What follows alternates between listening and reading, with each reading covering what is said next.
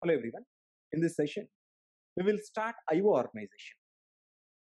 How a computer system is going to manage and deal with the peripheral devices.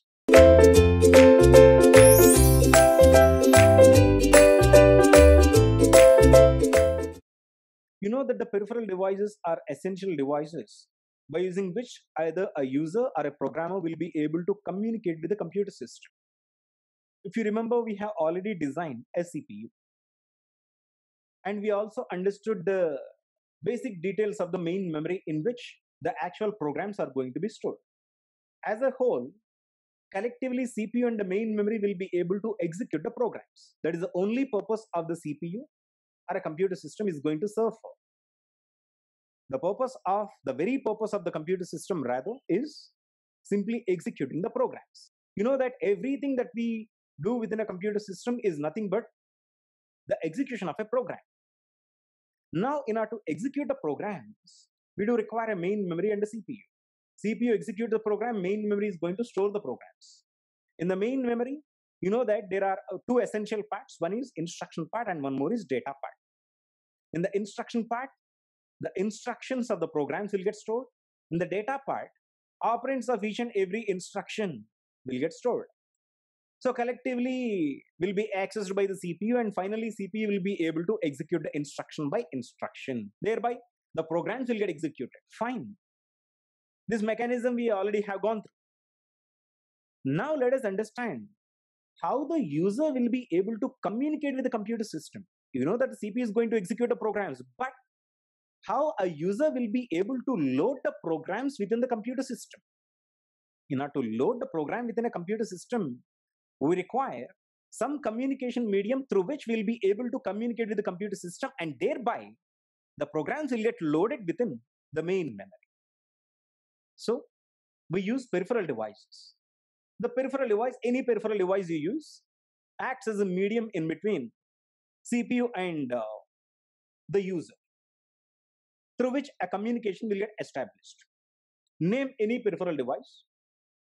Every peripheral device, initially you need to understand that is based on a data format which is called ASCII format. Here, the biggest problem for a user or a designer is peripheral devices works on ASCII format, and the CPU always works on some binary formats but not ASCII formats. So a user will be able to communicate with the computer system only through ASCII format, but the CPU cannot understand ASCII format. So here, when we try to establish a communication medium between the peripheral devices and the CPU, this is the major hurdle that we need to come across. The data formats that are used by the peripheral devices are different from the data formats that are used within the computer system. This is the major hurdle. So this hazard has to be dealt with very carefully so that a proper communication channel will get established through which user will be able to load the programs relentlessly and efficiently. Now, let us understand how we are going to establish a communication medium in between peripheral devices and the CPU. There are some input device and output devices are listed here. Some devices you are already familiar with, but some devices you haven't seen. There is something called a magnetic strip reader. I don't know whether you are completely aware of it or not. And there is something called tape drive and tape recorder. Nowadays we are not using those tape recorders or tape drives because all the time nowadays we are just using the optical devices such as DVDs and CDs. Okay, so here these are the list of input devices through which the input can be given to the computer system, and these are the list of the output devices through which the computer will be able to give the output to the user. Of course, there is something called CRT, cathode ray tube monitor. We're not using the CRT anymore. Now we are using LCD or some advanced screens, but not CRT. Now there's even the printers also pretty much advanced. We are not using dot matrix. We are using only just laser printers in which there won't be any impact at all. So then there's a plotter, analog voice, and these things we are not using at all. Okay, fine.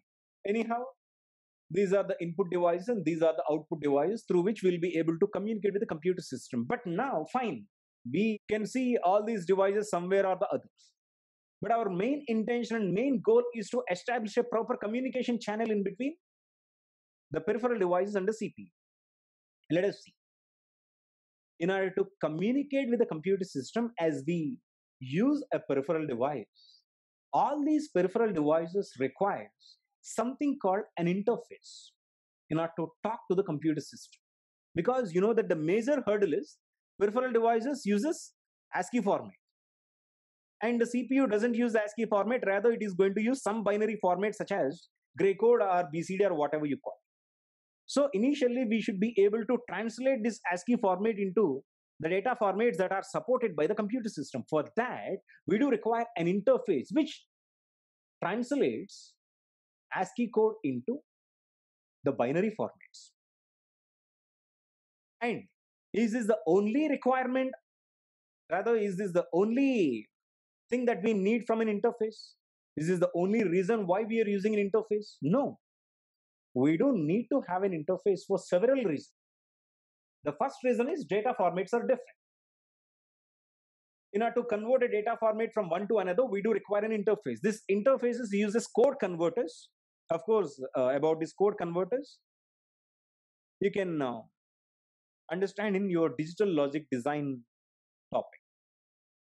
Code converters are the converters which converts from one code to another respective code.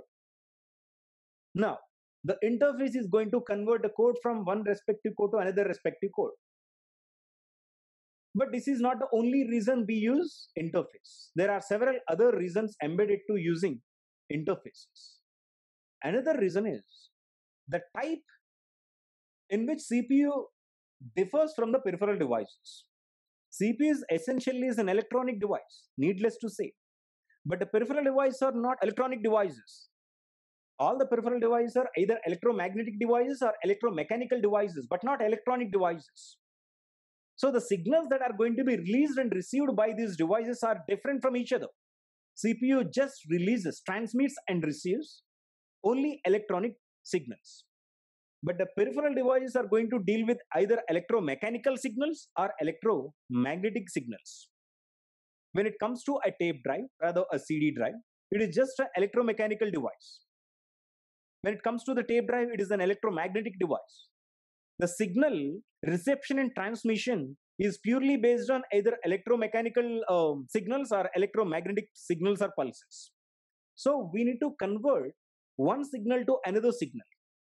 An electronic signal must be converted to electromechanical signal when the CPU is communicating with the CD drive. Similarly, when the CD drive is communicating with the CPU, electromechanical signal should be converted into electronic signal. This signal conversion will also be done within the interface. The interface is capable of making this conversion, having this conversion happen. So initially, we need the data formats to be converted from one format to another. Second one is, as the type is different from each other, as each of the CPU and the peripheral devices are different in type, we should be able to convert the signals that are going to be generated by each of these devices. And finally, an important thing that we need to discuss, that is the clock mechanism. CPU is going to utilize one clock. You know that the control unit is going to be provided with a clock, and it uses that specific clock pulse. In addition to which, all the peripheral devices also uses its own clock. Now here the problem is, unless we use a common clock for both CPU and the peripheral devices, data transfer cannot happen. All the transfer should be under only the common clock pulse. But CPU uses a different clock and the peripheral uses different clocks. Common clock pulse is not possible. This is called synchronization.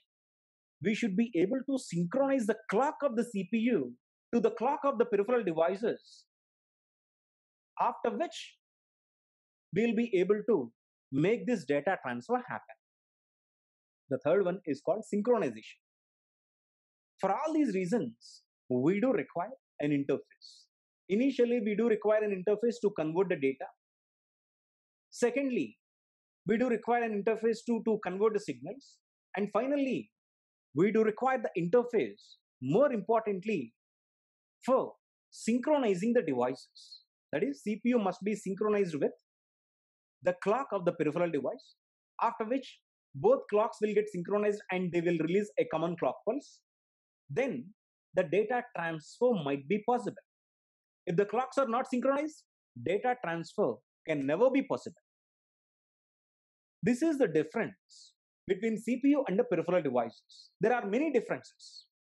In order to overcome all these differences and establish a communication medium, we do require an interface. I hope you got it. Then, in the next session, we will see how the interface is going to be designed.